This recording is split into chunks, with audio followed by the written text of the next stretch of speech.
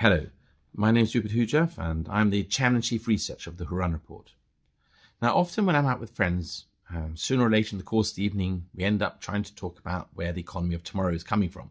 And I suppose it is because as entrepreneurs, we want to somehow predict what's happening tomorrow so that when tomorrow does come, we're not going to see these opportunities pass us by. Now, today I've got a list that I think can really give us an insight, perhaps into where the economy of tomorrow is coming from. It's the 2023 Global Unicorn List put out today in Guangzhou. So why should you be paying attention to a unicorn? Well, perhaps it would help if I defined what a unicorn is. It's a startup from the 2000s that's worth $1 billion, not a small amount of money, and that hasn't yet gone IPO. And these unicorns are the ones that are disrupting our lifestyles. These unicorns are the ones that are changing the way we live and spend our money. It's the companies that the smartest capital in the world are looking to invest into, and a lot of the sort of top young talent of the world are looking to work in. And so these unicorns definitely deserve your attention. Now, how many unicorns have we found in the world? And you might be, surprised to find out that we've actually got 1,360. That's 300 more than where we were last year. Actually, I didn't expect there to be more unicorns this year than last year. I mean, I didn't expect it to be a new world record, especially because we've got the uncertainties in the economy, the whole global economy, with the geopolitical headwinds has slowed. But nonetheless, this last year, we managed to find 300 new unicorns compared to last year. And so, and if you stand a bit further back and you look at since COVID, well, I mean, before COVID, we had just over about 500 known unicorns in the world.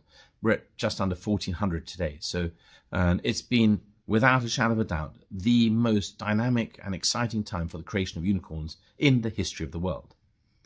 Now, the next question is, which countries have the best startup ecosystems? And for this, the way I see it is you can split the world into three. You've got America, which has got 50% of the known unicorns, and 670 at this count. And you've got China with 320, not quite.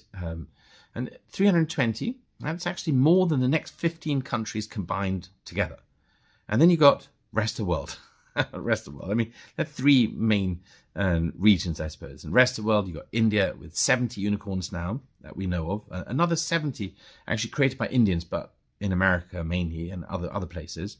And you've got the UK, where I come from, number 4 in the world. You've got Germany. Israel this year has overtaken France, but only just by one unicorn, I think. And Canada, South Korea, Brazil, and so on. So these are the countries with the most dynamic and exciting startup ecosystems in the world. And actually, if you're looking at where the economies which countries' economies are going to grow in going forward, and this is an indication as to where these economies are going to be growing fastest. And the next thing is sort of which industries are these unicorns in? Well, the industries that have had the most new unicorns this year has been FinTech, enterprise software, blockchain, and logistics. They're the big 4. But if we were to actually stand back again and look at where the 1,360 unicorns are mainly, sort of working in, well, it's FinTech is number 1, and software as a service is number 2, e-commerce, AI, health tech, and so on and so forth. So they're the sort of the main industries that these unicorns are. Next, I suppose, is, well, which are the unicorns leading the pack? You got ByteDance, that's the company behind TikTok and Douyin.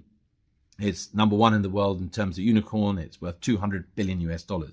And then you got Elon Musk's SpaceX, which is worth $140 billion, give or take.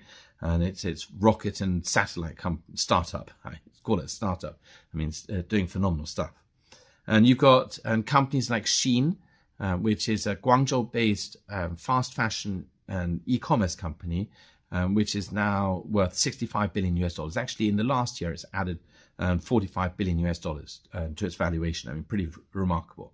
And then you've got this company that everybody in the world is talking about. It's ChatGPT's mothership. It's called OpenAI. It's now worth $20 billion. It's, again, one of the fastest growing unicorns in the world, and perhaps one that has changed more, or that seems to have the potential to change more people's lifestyle than any other unicorn around. It downloaded, for example, 100 million And it was downloaded 100 million times in just over 2 months, which is actually the fastest consumer software app download sort of milestone in the history of the world, again. And there's so much more to this list. I mean, for example, there are 70 unicorns that were created, wait for it, since COVID. So it's not that they became unicorns during COVID. It's like they only started in COVID and are already unicorns. And I suppose this is because there are certain sectors that have just started to sort of fly.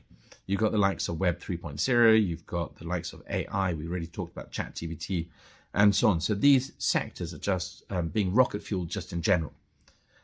Then you've also got this new concept of serial entrepreneurs. So on the one side, you've got the likes of Elon Musk. He's not just created one big company, but he's got actually 3 unicorns on this year's list. And you've also got the founders of Uber and the founders of WeWork, who've gone out and Uber is still a big company, WeWork is still a big company, but they've gone out and built new businesses. And that's the second lot.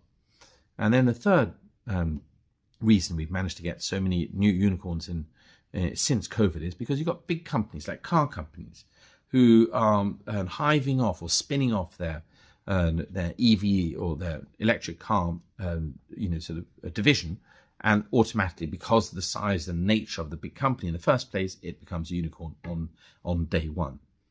So there you have it. That's a sort of a brief indication as to what's going on in the economy of tomorrow. I hope that you can draw inspiration from it, and perhaps also, you will start building a unicorn today. And the average age of these unicorns is 9 years. So that means, based on that, if you start one here in 2023, that means by the year 2032, you will have $1 billion startup. Thank you and good luck. Bye-bye.